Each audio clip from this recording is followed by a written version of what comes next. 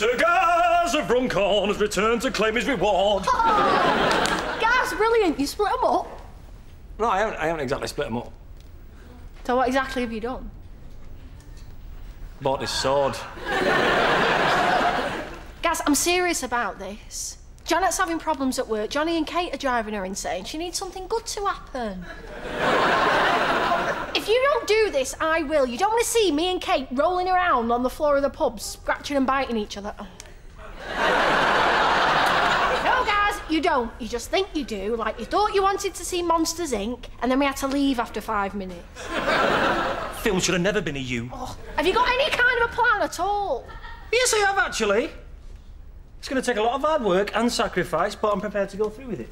For you. Right, so what are you going to do? Shag her. What? Yeah, it's dead simple. I'm going to shag Kate, Jonny will find out, and he'll dump her. Yeah, then he'll dump you too, and then I'll dump you too. It's a stupid idea, Gaz. You're living in a fantasy world. Oh, come on, Donna. I won't be doing it for fun. I'll be thinking of you. I won't be enjoying it at all. Oh, well, cheers. Anyway, what if she turns you down? Now, you're in a fantasy world. When did a woman ever turn me down? Gaz, I turn you down all the time. If we had sex whenever you wanted it, I'd never sleep or eat. You'd eat. I'm not arguing with you, just think of something else. Think of something else. It's a stupid idea. Living in a fantasy world.